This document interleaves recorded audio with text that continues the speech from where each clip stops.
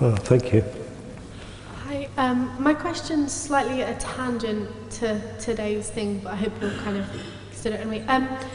For my logic to understand Christ as the saviour of humanity, because he is all man and all God, therefore I think that credits Augustine's theory of us all being seminally present in Adam. And I was wondering whether you agreed with that or whether you had a different... Okay, I need you to say it again. I didn't quite understand. What about Adam you were saying? Augustine's theory about us all inheriting original sin from Adam. Yes. I think that Augustine must have been right in order for Christ's resurrection to be credited by the Christian faith, because surely if he's born all human and we're all born sinful, then there must have been something that set him apart, which was that he wasn't seminally present, if that's... Yeah. I don't think that's necessary. Not all Christians agree with Augustine's take on original sin, that in Adam all human beings, all humanity fell. That's not to deny the historicity of the fall, but some would say it's simply through Adam's sin that sin entered the human race, and then as Paul says in Romans 5, and sin then spread to all men because all men sinned. That this is like a sort of disease, in a sense, entering the human race and then spreading universally. And Christ's substitutionary atoning death could still be universally valid and applicable for all human beings, regardless of how they came to be sinners. So I don't see this as being essentially connected. I think that's an open question as to how you understand the fall and its implications. So whether one thinks that all people are guilty in and because of Adam's sin, or whether you think this is more of a kind of contagion as a result of sin entering the world through Adam, I think is not essential to understanding the significance of Christ's atoning death on behalf of all persons. Okay, and sorry, I had one more. Yes. You said that you thought the Gospel of, I can't remember if it was Mark or Matthew, but it was, there were words in it that came from previous traditions. And I wanted to pose the suggestion that perhaps instead of, if you maintain that it was actually the people who are accredited in the name who wrote the Gospel, that actually the words that came that aren't, that don't sound like they're from them, are actually later translations and sort of got a bit mucked up along the way, if that... Now, help me to be sure I understand. Are you suggesting that the received authors of the Gospels, Matthew, Mark, Luke, and John, are not in fact the names of the original authors? Is that what you're asking? Yeah, I'm firstly asking that, and I'm secondly asking if they are the people who are accredited in the title. In the what? If they are the people who are accredited as the Gospel's titles. Try to? Title, yes. Sorry. Sorry, as an American, I have to struggle sometimes understanding. We're teaching him English gradually.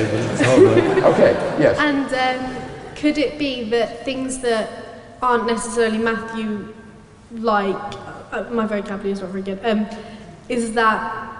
could that be later translations of it, if that makes... Well, the authorship of the Gospels is certainly an open question. The attribution of the Gospels to Matthew, Mark, Luke, and John came very, very early, already in the first century. But they weren't part of the originals. That is tradition, that these are the names of the authors. But you may have noticed nothing I said tonight depends upon the authorship of the Gospels. It could have been Henry and Louise who wrote the first Gospels. The names don't matter. What is important is that one gets back to very early primitive sources for the life of Jesus, as opposed to later derivative, legendary sorts of accounts. And the names of the authors, I don't think are really all that important. Now, that isn't to say, though, that there could be extra material that's been written in by later translators, because we've been able to reconstruct the text of the New Testament with about 99% accuracy. So when you read your New Testament in English today, you know that with 99% accuracy, you are reading the translation of the original Greek words that these documents were written in. And that's really amazing. It is the best attested book in ancient history, both in terms of the number of manuscripts and the nearness of those manuscripts to the date of the original writing. So you don't need to worry about additional material having been added to the original. We've got the text of the original, and you can take Greek and read the original text yourself, so that you're not even dependent upon English translations. Mm-hmm. It's possible and often occurs that people are presented with ample evidence, but look for reasons not to believe. So I think of the Jews in Jesus' lifetime. They saw all the amazing miracles and they couldn't deny them, so they sought reasons to explain it and resorted to, he must be demonic. Or your lecturer at the University in California coming up with a crazy story about the twin brother. Or I think of myself I'm a Christian now, but I used to be an atheist, and I spent a lot of time trying very hard to find reasons not to believe. So my question for you is, what would you say to someone after you've given all the evidence, who has more than enough evidence, but is still trying not to believe? How would you persuade someone like that, like I used to be? Well, now you're asking a question no longer about argument and evidence. You're asking a question about, in a sense, personal relationships and evangelistic strategy. And I suppose in a case like that, the thing to do with a person who's heard all the good evidence but who still resists it would be to try to build a personal relationship with that person so that you can overcome that emotional barrier, and to invite him to really open his heart to God and to seek God with an open heart and an open mind. Say, God is not going to overpower your will. God is a gentleman, and he is going to respect your decision. He is not going to overwhelm you. You need to approach him with openness and humility, and if you do, he will meet you, but he won't overpower you if that's what you're looking for. So I like what Pascal said, the French author. He said that God has given evidence which is sufficiently clear for those with an open mind and an open heart, but which is sufficiently vague so as not to compel those whose hearts are closed. And I would tell my unbelieving friend, you've got to examine your own heart to make sure that you're not shutting out the grace and the love of God from you. That would be a tragedy and a disastrous mistake. But then continue to love and build a relationship with that person anyway.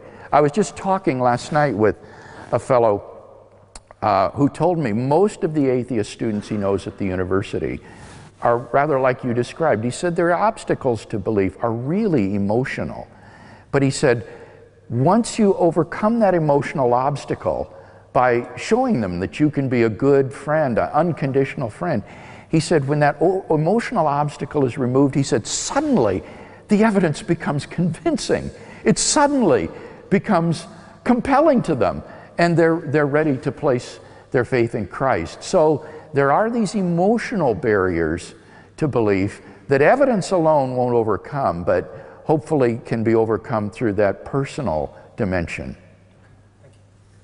Well, Bill, we've run out of questions. Just one final comment, just like, given that you're going to the Sheldonian tomorrow night and might even meet Richard Dawkins, what would you say to his constant jibe that faith is blind faith in the face of evidence to the contrary?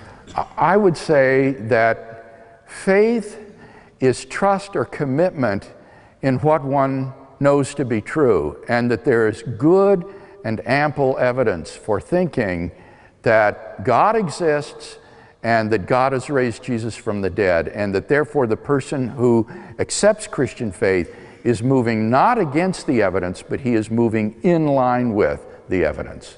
Thank you very much.